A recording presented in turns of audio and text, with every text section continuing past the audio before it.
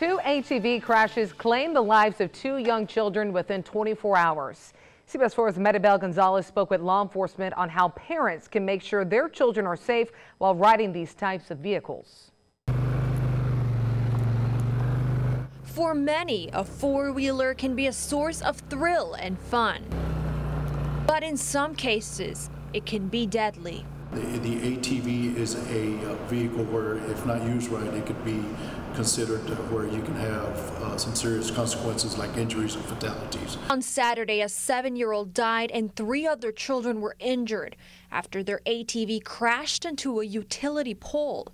And on Sunday, the Hidalgo County Sheriff's Office reported another deadly ATV crash. They impacted with a fence, I believe, and it was a 4-year-old little girl that was deceased. Lieutenant Hernandez says that these accidents are not uncommon, but they can be prevented. The parent needs to get educated himself or herself to where they take either a safety course themselves about ATVs and do some hands-on training, and also to have the proper fit for that child. Put on your chest protector. 3-year-old Cody and 6-year-old Kyle enjoy riding their ATVs.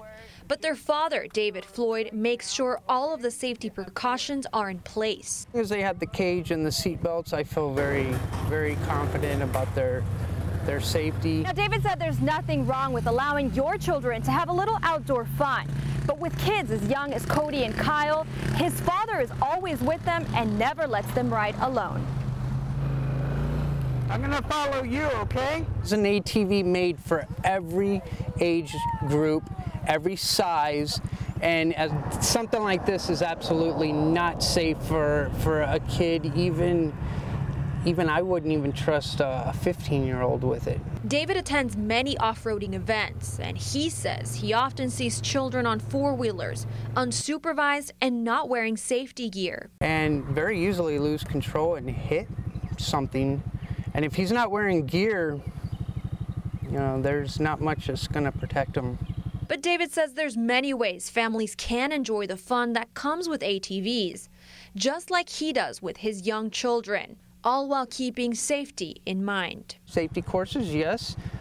Even in the manuals, the books, even right here on the stickers. It tells you everything you should be doing that's right. In Harlingen, with complete Valley coverage, Maribel Gonzalez, CBS 4 Valley Tonight. Lieutenant Hernandez recommends asking retailers for safety training courses and guides when buying an ATV.